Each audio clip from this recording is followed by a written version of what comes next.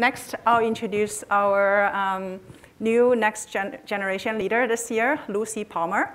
It's really a great pleasure to introduce her.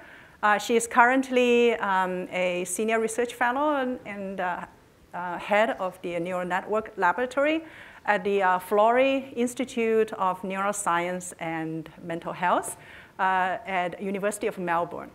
Lucy is a native Australian.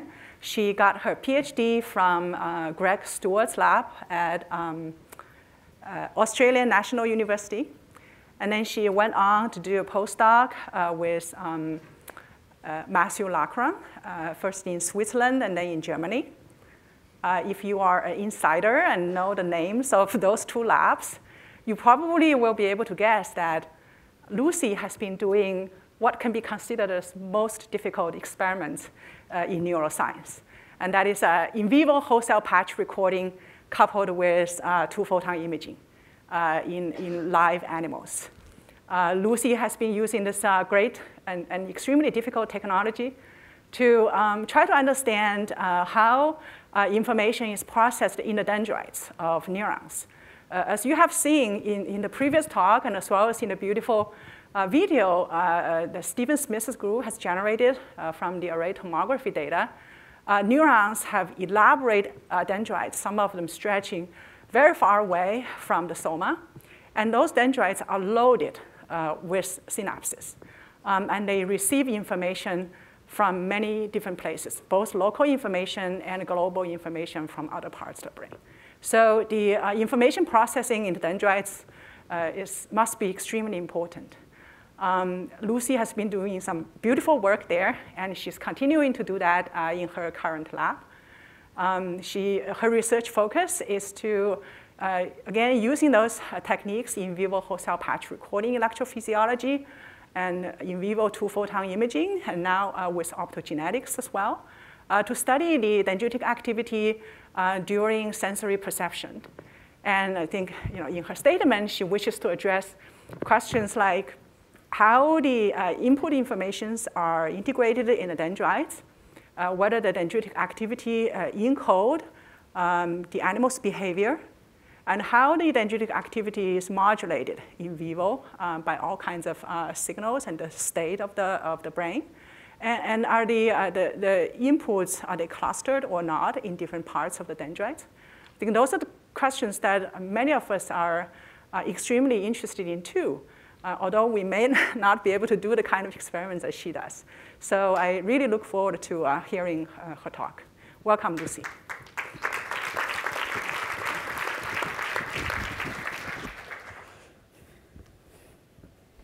Great.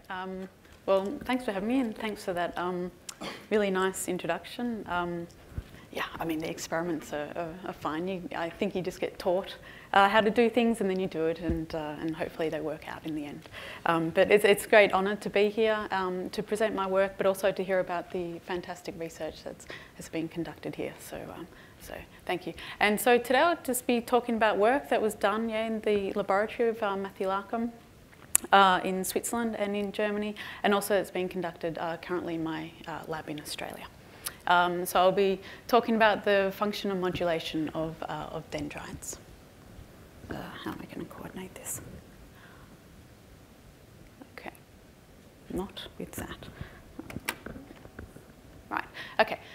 So as we know, the brain has areas specialized for specific sensory modalities. So you have the visual cortex, the auditory cortex, what have you. And all these different parts of the brain must combine together in order for you to generate an internal representation of what's going on in our sensory surrounds. So basically, you're all sitting there listening to me give this talk. Your visual cortex is being activated. You're looking at me or you're looking at the slides. You're listening to what I'm saying, so the auditory cortex is also being active. And somehow all this information has to combine within the brain to kind of, so you get a full idea of what I'm trying to say. And exactly how the brain does this, we don't know. And there are different levels of the kind of the functional physiology levels that you can use to kind of address how the brain actually does this. You can look at the level of individual spines. This is where the input comes into into the neurons, and you can look to see whether the input is clustered or exactly when certain spines are activated. You can look at the level of dendrites. So these are the regions of the neurons that receive the information. We now know that dendrites do very important computation themselves. You can look at the level of network, so you can just look at one particular region of the brain, and then you can see when it's active, when it's not active in response to certain stimuli. And then you can kind of compare the activity of different regions during certain stimuli, and then you can kind of make inferences to what input they might actually be passing on to each other. And so all of my research is actually based on looking at dendrites. So we're basically trying to understand how the sensory environment is encoded within the brain by looking at the activity of dendrites. Okay, so why do neurons have dendrites? Often, I mean, modelling we just heard about, often they're ignored, but they are very important parts of a neuron. So it wasn't quite realised how important they were. So 50 odd years ago, people just thought they were just basically with surface areas. So inputs can come in. So of course, neurons receive thousands of inputs. This guy here receives about 17,000 inputs. And of course, you need the surface area to provide area for these synaptic inputs to occur onto. And people used to think, well, dendrites were just basically surface areas for inputs to come in. And then they basically just served as a cable to get information from, just say, up here, down to the soma or the axon to generate an action potential. But we now know, even though dendrites, I mean, they're beautiful, right? So these are neurons from all different brain regions, from all different species even, and they basically make up when you think of looking at a neuron, you're essentially looking at the morphology of the dendrites, and so they really do define neurons. And we now know that they're not just providing surface area, that they're actually having computation of themselves, and they're not just passive. Okay, so in this talk, I'll be talking about this guy, the cortical pyramidal neuron. And just quickly, you can categorize the dendrites into specific regions. So you have the tough dendrite that is attached to the soma via the apical dendrite. You have obliques hanging off the apical, and basal dendrites are off the soma. And I'll largely be talking about the tough dendrites. Okay, so all of my research is conducted in the primary somatosensory cortex, which is a 6-layered structure. It receives sensory information, comes from the external world to the thalamus, largely lands into layer 4, goes up to layer 2, 3, down to layer 5, 6, and then out of the cortex. And this is called feed-forward input. The cortex also receives feedback input. So this is input that comes from the thalamus, so it's essentially pre-processed input. And it also receives information from other brain regions. Again, this is called feedback input. This is input that's come from other brain regions, it's already been processed, and then it's kind of feeding back onto the rest of the brain and providing really important information that kind of ties the brain together. And you can see that where the input lies, it kind of comes into specific parts of the brain. So the feedback input is really located up here into layer 1, the surface of the brain. Feed-forward input, the pure sensory input, largely goes into layer 4. So if we put the neurons, the cortex, back into the cortex, so here you've got the layer 5 cell and the layer 2, 3 cell, you can see that where the neurons lie actually dictate, where the dendrites lie actually dictate what input they receive. So you have these tough dendrites, they're up here at the surface of the brain, they largely receive this feedback input, that's input from all the other brain regions. And basal dendrites, and down here they largely receive this feed-forward input that comes from the sensory surrounds. Okay, so layer 2, 3 pyramidal neuron, feed-forward input onto the basal dendrites, feedback input onto the tough dendrites. We know that action potentials are generated in the axon, 35 microns from the soma, so around about here. So you can imagine that the feed-forward input that comes onto the basal dendrites are in really close approximation to where action potentials are generated. So basically you could kind of say, well, feed-forward input would have more of an influence on the output or the generation of an action potential. So this input, the synaptic input that comes here, only has to travel a short distance, basically. And every time that input travels throughout a neuron, it attenuates as it goes.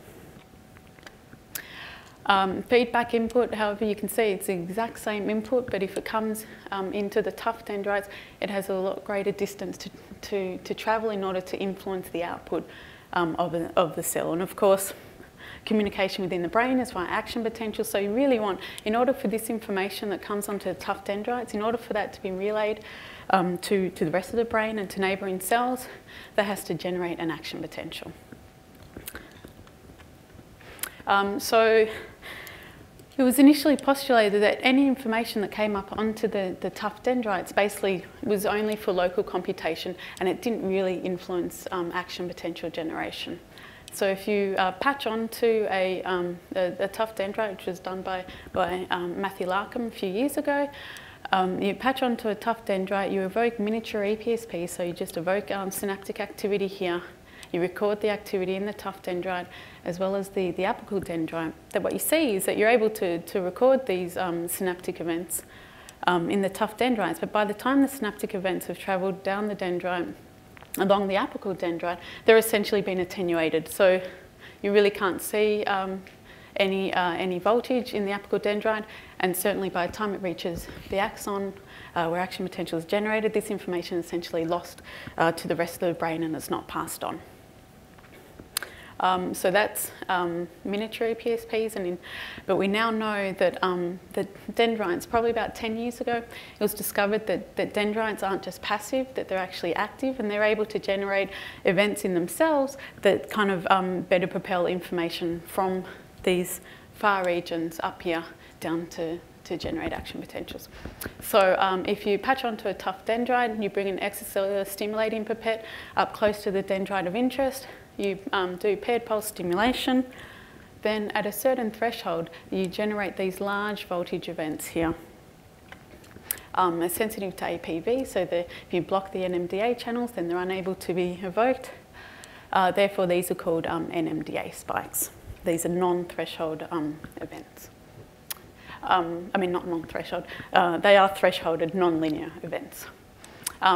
Likewise, if you patch onto the apical dendrite and if you put current injection into this recording pipette, then at a certain threshold you get these large events that occur. These are sensitive to blocking calcium channels, so these are being called calcium spikes. And importantly, what we know is that if you generate these dendritic spikes, either the NMDA or the calcium spikes, that they actually are able to influence action potential generation. So here you've patched onto the tough dendrite and onto the apical dendrite. This is by Matthew Larkham. And if you just do subthreshold input into the tuft, then this black trace here at the soma, you can see subthreshold. No, you can't see anything at the soma. However, if you evoke these dendritic spikes, NMDA spike or a calcium spike, then you get these action potentials. So this is a way that a neuron is able to get this all-important feedback information. That's the input that comes from different regions of the brain. It kind of combines the brain together. And so by generating dendritic spikes, individual neurons are able to actually kind of pass on this information. So any information that comes up here is able to be passed on to neighbouring neurons if a dendritic spike has been initiated. Okay, so what we know so far is that NMDA spikes can be generated in basal dendrites and also tough dendrites. Calcium spikes are initiated at the bifurcation point of apical dendrites. Action potentials backpropagate. But everything that we know or knew was basically done from in vitro, from brain slice studies. So we didn't actually know if this is what's happening in the brain, in neurons within the intact brain, because we know that the in vivo situation is very different. As I said in the introduction, you have the input that comes into the different regions, and the input, of course, has different patterns of input. We also have all the different cell types, both excitatory and also inhibitory. So we were unsure as to whether dendritic spikes that appear to be really important in getting information from, this feedback information passed on within the brain. We didn't actually know whether they occurred in the living brain, basically. Okay, so in this talk, I'll talk about two things. Basically, we first of all just wanted to see whether dendritic spikes actually do occur in vivo, and then whether, if they do occur, whether dendritic activity can actually be modulated by further feedback input or multi-sensory input. Okay, so the technique that we use to address this is, in this first study, just recording from layer 2-3 pyramidal neurons, primary somatosensory cortex in urethane anaesthetised rats. We always do intrinsic imaging to start with, so we always know that we're in the hind limb area of the primary somatosensory cortex. We literally just bring in a patch pipette, we patch onto a layer 2-3 pyramidal neuron. We fill this cell with the synthetic calcium indicator, Oregon green BAPTA1. We hope to hold on to the whole cell recording for approximately an hour to allow the dye to fill all the dendritic tree. And then once we do that, then we're able to basically, you can see it here. You can see all the different regions of the dendrite that's been filled with this calcium indicator. So we could basically go in with the 2 photons and just image any dendritic region. Hopefully we still retain the whole cell recording. So at the same time, we're able to image the calcium transients in the dendrite, any dendrite that we're interested in, and also see what's happening at the soma. So kind of try to correlate the dendritic activity to the somatic output. Okay, so this is just an example, yeah, it's plain, of the kind of raw data that we see. So this here is just unfiltered, just raw data coming in, showing the calcium transient, sorry, that's supposed to stay. And then this here is just the change in calcium that we record. Okay, and just, this is, can't see if it's still plain. No, okay. So at the end of the day, this is kind of data that we get. We get these large calcium transients, I should say, sorry, that I'm really interested in feedback input. So all the data I'll be showing you is from calcium transients from tough dendrites. So this is these guys up here that receive this feedback input. Okay, so at the end of the day, we record these calcium transients in the tough dendrites, and then we see at the same time that they're associated with somatic voltage, action potentials, or no action potentials. So basically, 90% of the time when we see a large calcium transient in a dendrite, we also see an associated action potential at the soma. Approximately 10% of the time, you see these large calcium transients with no action potential at the soma, even though it might appear to be the case here, but there's no correlation with the size as to whether there's an action potential or not an action potential. But from this data, we can't actually infer whether this large calcium transient actually generated the action potentials or if the action potentials caused this large calcium transient. Okay, so just very briefly, what could we be recording? So we're recording these calcium transients in the tough dendrites. They could simply just be synaptic inputs. So synaptic input comes in, opens NMDA channels, and you get a calcium influx, and maybe that's what we're recording.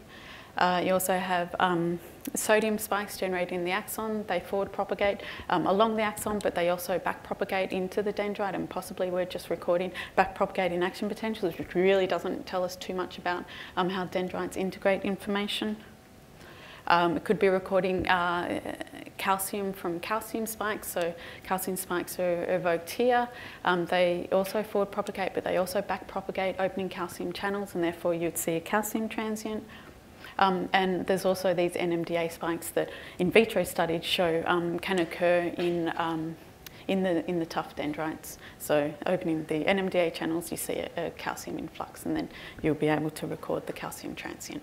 So we weren't quite sure what we're recording when we were seeing these calcium transients, so we just we're basically able to eliminate many things. So we know that the calcium transient that we were recording is not just purely back-propagating action potentials, and we have plenty of data to show why it's not just back-propagating action potentials, but I think the most convincing is the fact that about 75% of all action potentials that we recorded just spontaneously weren't associated with any calcium transient in a dendrite region of interest.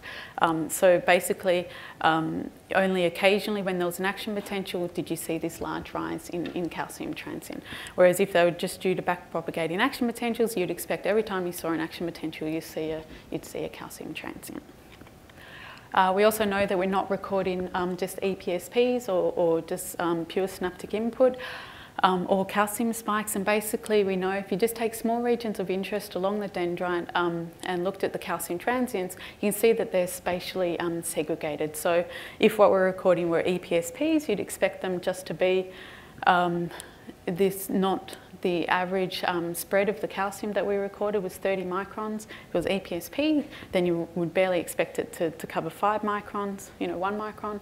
And vice versa, if there were calcium spikes or even backpropagating action potentials, you'd actually expect the spread to be a lot greater. So we're looking at these quite spatially restricted events, not spatially restricted enough just to be synaptic input, but not backpropagating action potentials or calcium transients. So we were thinking, maybe we are recording NMDA spikes that had been recorded in vitro, but people really didn't believe that they occurred in vivo. Reason being is the kind of synaptic input that you would need to generate them. So you'd basically need about 8 inputs into a 10 micron region. So you need clustered input. People, when they looked morphologically to see if there was clustered input, had said, well, they don't think clustered input actually occurs onto dendrites, hence these events can't actually occur in vivo. However, we started to think that maybe we were recording NMDA spikes. So we just did a very crude experiment, just placing APV NMDA channel blocker onto the surface of the brain. And then we saw that when we did this, we saw a decrease in the calcium transients that we were recording. But this is a very crude technique to use because, of course, we're affecting NMDA channels all throughout the brain. So we then looked to have more specific control over NMDA channels within a single cell. And so we turned to an intracellular caged MK1. So that's a caged compound that can block NMDA channels only when it's exposed to UV light. So we really had control on whether NMDA channels were blocked or not blocked. So the advantage of using this caged MK1 is that we're able to include it in the patch pipette. So we just had an intracellular application. So it was only in the cell that we were recording from. So we weren't affecting the network at all. Then we also had an internal control. So we could just record what the dendritic activity was normally. Then we're able to go in, shine UV light onto the dendrite that we're interested in. And then block NMDA channels. So we had the control before block and after block. We're also able just to pinpoint certain dendrites that we were particularly interested in and to see the effect that this had on the output of the cell. Okay, so using this intracellular caged MK1, we put that into the pipette. So we filled a neuron with it. We then brought up an extracellular stimulating pipette right up close to the dendrite of interest, performed paired pulse stimulation to artificially evoke an NMDA spike or a spike. And then when we blocked, or when we provided UV light, we're able to see that we're able to block this nonlinear event here. So we're essentially blocking the NMDA spike.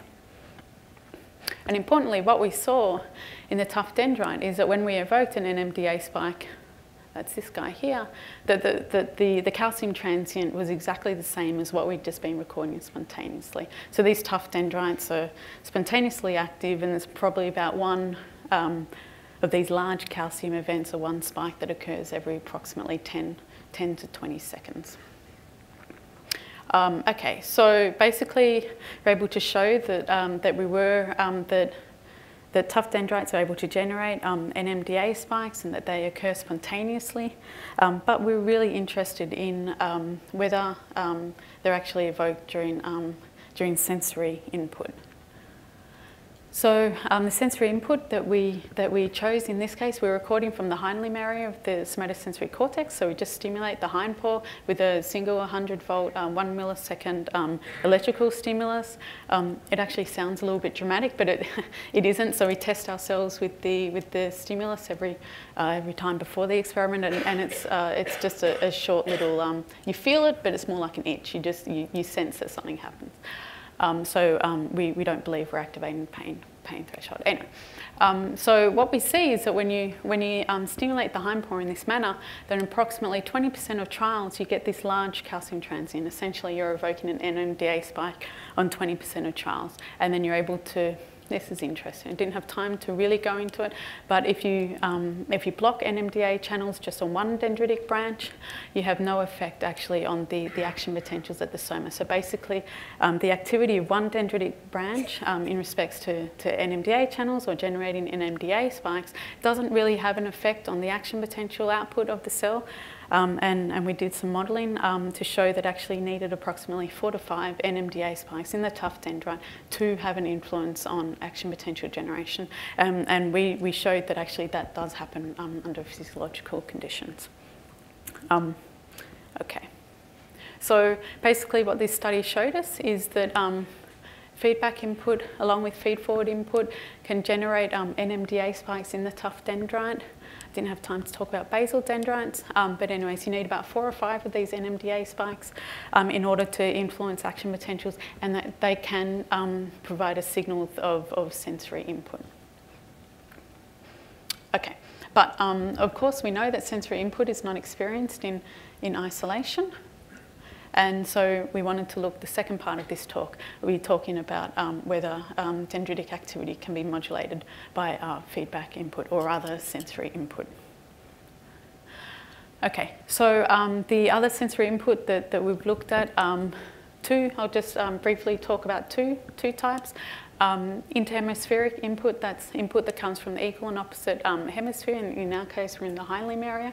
So the hind limb area of the opposite hemisphere, we're interested in what input this has or what effect this has on dendritic activity. And I'll also briefly talk about some new data looking at more within the same hemisphere of forepaw. Within the cortex, but it's also considered long range, but it's kind of not as long range and it doesn't come along the corpus callosum. Okay. So just first briefly talk about interhemispheric input and what effect this has on dendritic activity. So we're recording this case, it's layer 5, but layer 5 pyramidal neurons, and we're activating the hind limb area, the contralateral hind limb area, and to activate the interhemispheric input, we then stimulate the ipsilateral hind paw. And what we see is in layer 5 cells, if you stimulate the contralateral hind paw, you get this large voltage response, you get action potentials and also large subthreshold voltage. If you stimulate the ipsilateral hind paw, then you don't see any action potentials and no subthreshold response. However, when you stimulate them together, you get this decrease in action potential generation. And what we saw, I don't have time to go into detail, but if you stimulate the ipsilateral hind paw 200 or 400 milliseconds before the contralateral hind paw, that's when you see this decrease in action potential generation, and that it's mediated by GABA B mediated inhibition. Okay, and importantly, we see a decrease, a very large decrease in dendritic activity. So basically, when you activate the interhemispheric input, you get a decrease in dendritic activity that leads to a decrease in action potentials. Quite dramatic. Approximately a third of all action potentials are inhibited by interhemispheric input. Okay, so where is this inhibition coming from? So cortical neurons, or in the cortex, there's many different types of interneurons. You have the neurogliaform cell that specifically target tough dendrites and GABA B mediating, also bipolar and double bouquet cell, and Martinotti cells are essentially GABA A mediating interneurons. Basket cells are somatic. So we're interested in exactly where within the cortex this inhibition that we're recording when you activate the interhemispheric input, where it's coming from. Okay, so we turn to optogenetics in order for us to have complete control on the input of this interhemispheric input. So we put channelrhodopsin into the equal and opposite hemisphere. Then we had control of the neurons. We then did brain slice. So what we have in the brain slice is we have the axons that have come from the injected site that have conversed over the hemispheres and are now synapsing onto the neurons. And then we're able just to record from all the different types of interneurons here in the contralateral hind limb area. And if we basically activate the axons that have come from the opposite hemisphere, then we're able to see where these axons are basically synapsing onto. And what we saw actually is that you had more synapses or stronger activation when you were recording from interneurons that were up in layer 1 or layer 2, 3 than layer 5. So basically what we saw, what was happening is that you have these layer 5 cells that are receiving input from the opposite hemisphere. It's synapsing in the top region of the brain, activating interneurons that are then providing inhibition onto the dendrites that's then causing a decrease in action potentials. Okay, so now we're looking at long-range input that occurs within the same hemisphere. So in order to activate this input, we're recording from the hind paw area, but in this case we're stimulating the forepaw of the same, the contralateral. And what we saw, very similar to interhemispheric input, we saw that when you stimulate the hind paw, 20% of trials, you get this large calcium transient, essentially an MDA spike. When you stimulate the forepaw, you don't see a response. And very similar to interhemispheric input, when you stimulate them both together, you see a decrease in dendritic activity. So we weren't that surprised. We've shown that this is also GABA-B mediated. We've gone on to do some direct dendritic recordings. So this is in vivo. If you just patch on, instead of patching onto the soma, which we classically do, in this case we've deliberately patched on to dendrites. This data, I still have a full data set that really needs to be analysed. It's quite difficult to analyse because you don't just have an action potential or not an action potential. You have a range of large voltage events that backpropagating action potentials, dendritic spikes and what have you intermingled. But what we do see is that you see, again, a decrease in the number of these events when you stimulate the forepaw and the hind paw together. But importantly, you don't see anything when you stimulate just the forepaw. But unlike interhemispheric input, which causes a really dramatic 1/3 decrease in action potential generation, when you stimulate the forepaw, there's no effect actually on the action potential generation. So you're stimulating the hind paw, get an action potential, stimulate the hind paw and the forepaw. In these neurons, you get the exact same somatic output. So essentially, this single neuron would have no idea whether what's passing on, it's not passing on any information basically. It's not passing on additional information that the forepaw is also being stimulated, even though we know that the dendrite's been inhibited. And this is basically because the forepaw stimulus, unlike interhemispheric input, forepaw stimulus actually provides excitation. So it provides inhibition onto the dendrites, but also excitation onto the same cell. Okay, so as far as stimulating different input streams, we can see that even though you get dramatic, or both different types of the feedback input that we've been looking at provides inhibition onto the dendrites. However, they can have different effects as to the output of the cell with respect to if there's excitation occurring at the same time. Okay, so this is all in anaesthetised animals. We're now turning to the awake state. We know that in the awake state you get approximately 4-fold increase in dendritic activity. It's been shown. So we're now doing, I don't have time to go into it unfortunately, but it's also kind of very preliminary, but we're looking at dendritic activity in the awake behaving animal just by using very similar techniques to here, but chronic windows and a genetic calcium indicator.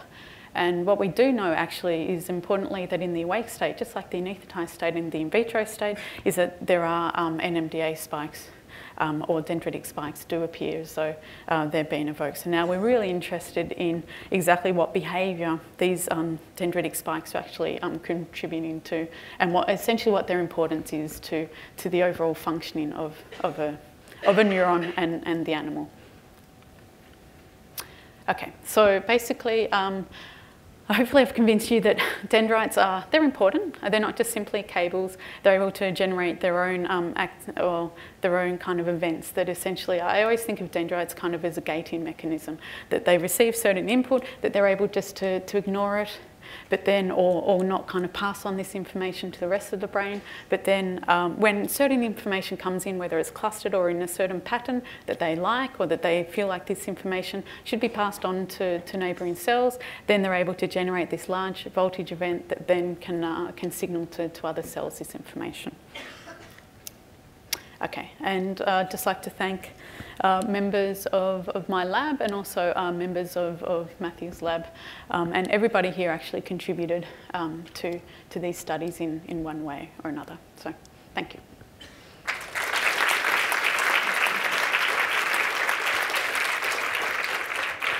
Thanks, Lucy, for that wonderful talk. We have time for some questions.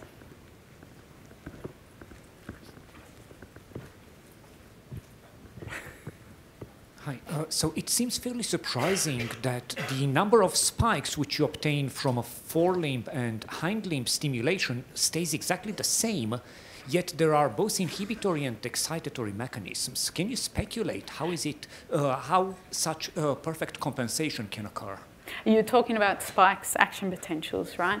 Yeah, so we're really interested in this, and this is just the tip of the iceberg in respects to how it actually happens. So what we have some evidence for, it appears as though, so the input's coming in from the forepaw, you stimulate the forepaw, you get input coming in from the forepaw cortex, it goes to the hindpaw cortex, and then that's actually, well, it's going on to interneurons that's then providing inhibition, but again, just up to the tuft.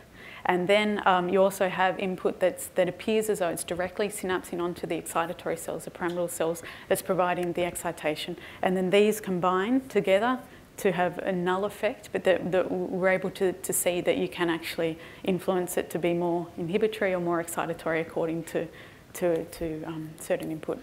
So, but it was surprising for us. We just thought we were just seeing what we expected to see, but yeah. Actually, before the next question, next session is the lightning talk. We actually need to ask all the speakers for the lightning talk to go to line up along the right side of the right stairs.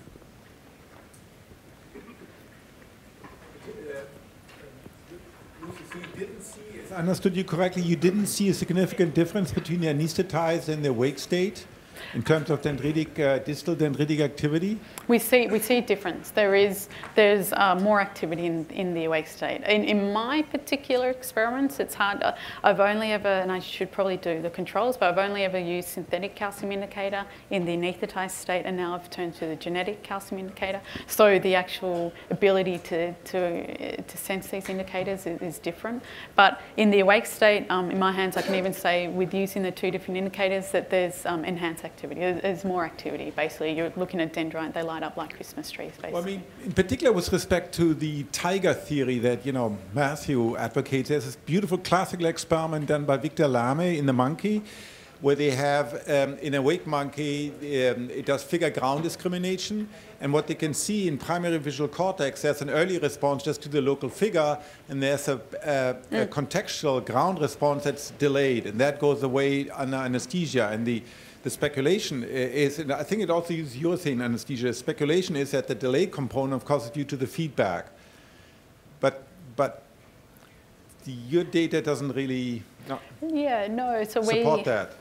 I mean, no, but not saying that it's... So in our hands, we definitely do see both the feed forward and feedback instances in the anesthetized state. But I think that in the awake state, that the combination of them is switch, basically. You'd expect, of course, more feedback input. In the monkey, yeah, but you said that's not the case in your data, right? No, it's not. But still in the awake state, we see more activity. So I think it's enhanced, but we still see feedback input in the anesthetized state.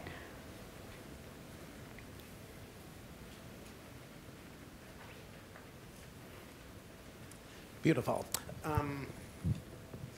Is this on? Oh yeah, it's on.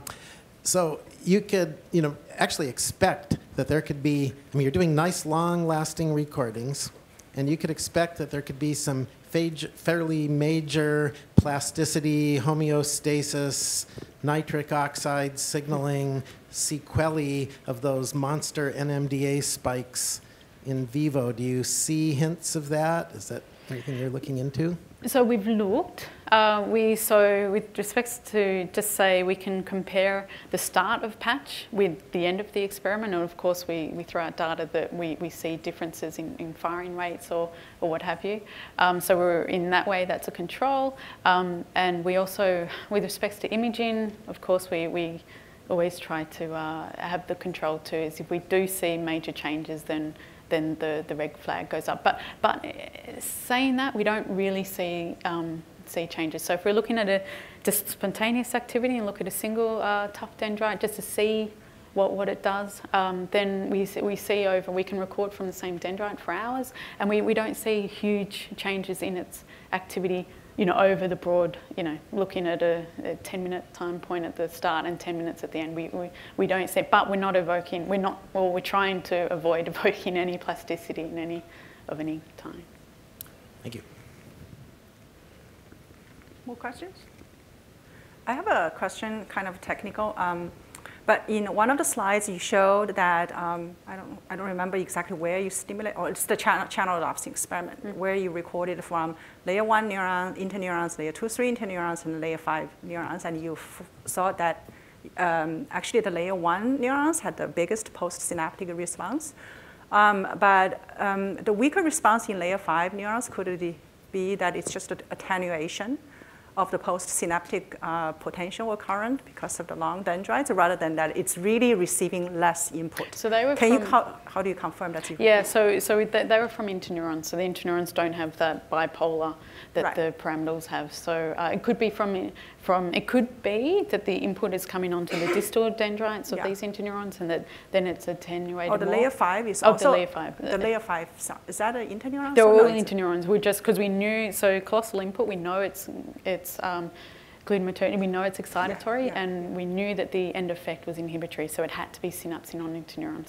So we only recorded from interneurons. So all of that data was just purely interneurons. So it could be that in layer 5 it goes onto the distal dendrites, and in layer 1, layer 2, 3 interneurons it goes more proximal, and therefore you'd see this dichotomy. We have evidence to we don't think that was going on. More question? Yeah. Yeah, there's a question.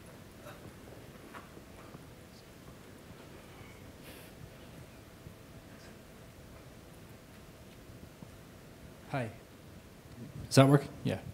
With the NMDA spikes you observed, do you think the conductance, the influx that occurred, was occurring just due to conductance through the NMDA receptor, or do you think there's secondary depolarization of calcium channels? Yeah, so we've done those experiments as well with the dirty drug, QX314, which is a sodium channel blocker. It also blocks some calcium channels, and we still see, we see larger calcium transients.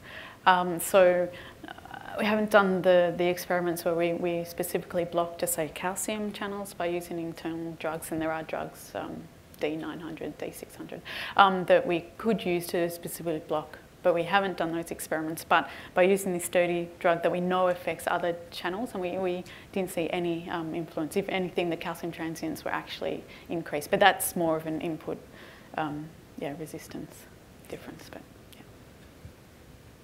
Okay, let's thank Lucy again.